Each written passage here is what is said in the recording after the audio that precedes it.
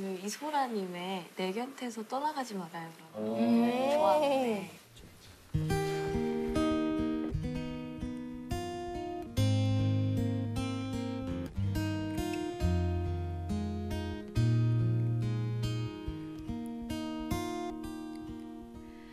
내 곁에서 떠나가지 말아요.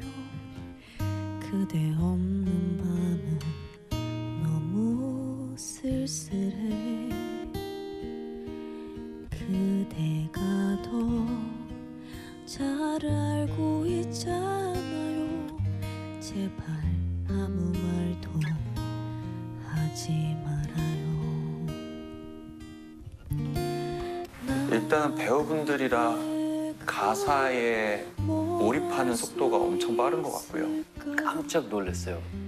노래 너무 잘하고 또 딱 그 사람의 무드랑 어울리는 음악을 또 좋아하시고 부르시는 것 같아서 새삼 또 반했어요.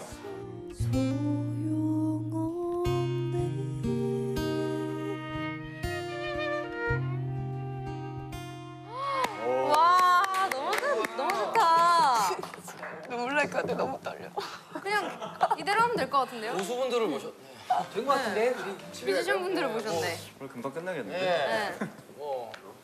아니, 저 진짜 사실 안 떨리면 너에게 기대를 해보고 싶었는데.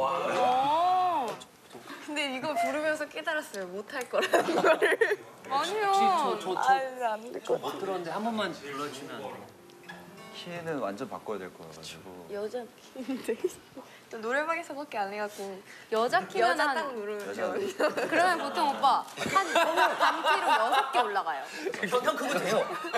여자. 여기 딱딱 이렇게 여자 이렇게 여자 이렇게 하면 여기 남자. 가끔 이거. 가끔은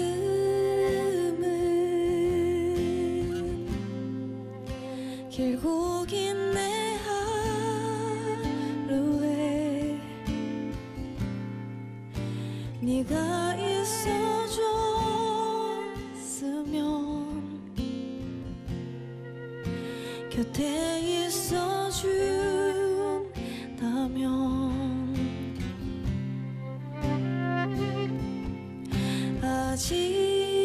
아직도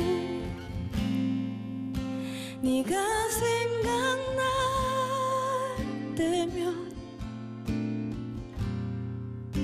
나 이렇게 아픈데 너도 나처럼 힘들까 봐 웃어